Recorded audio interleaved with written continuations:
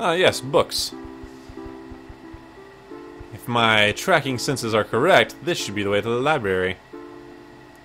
The library. Alright. So there is a purple wall over there. There's also a chest.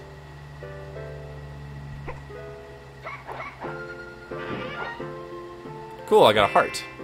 I don't know if that just refilled my health or if it actually added an extra heart onto my health. Nope, not getting through here.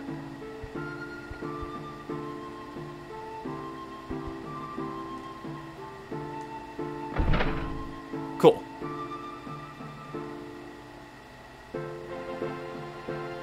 The castle basement.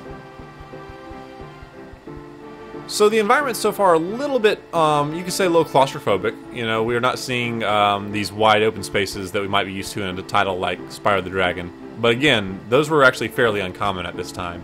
I'm not sure exactly when Kingsley's adventure was out. I'm assuming sometime 98, 90 some, you know, late 90s.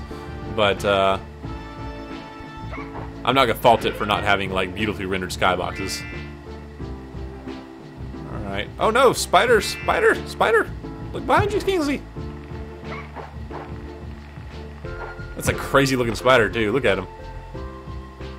Alright, let's get out of here. Sounds like there's a timer ticking down about something. Alright, we need a green apple key to get through there. Crazy spider. Oh no, more crazy spiders. Oh, get out of here, crazy spider. Crazy bouncing spiders too. Yeah, there's the green key that we need. This dungeon is made of convenient things. And crazy jumping spiders.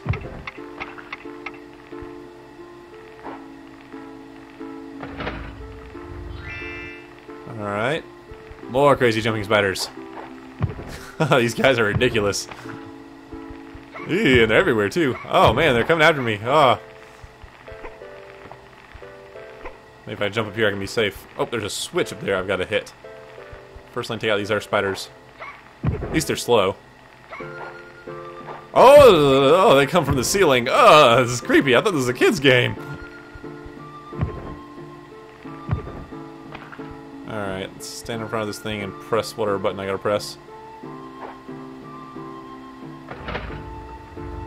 Cool. I just opened up a gate somewhere. Spider, spider! I guess they're not really spiders though, they only have 6 legs. These hobo gimp spiders are after me. Nope, not that door apparently. Not that door either. Let's be this first one. Ah, ye olde foxhole! Yeah, let's go ahead and save. Another thing that's fun about using emulators is you get the opportunity to create save states. Which if you play PC games, you should be familiar with those. You know, you can quick save and quick load in the middle of any given level, so you can kind of make your own checkpoints. But it's always good to keep a backup save as well, using the emulated hardware, the memory card, just in case something happens to your save states. Oh, and just after I was commenting about how claustrophobic the levels felt, we get plopped in a wide open sea village. This is rather nifty. Huh. I'm surprised, I wasn't expecting this.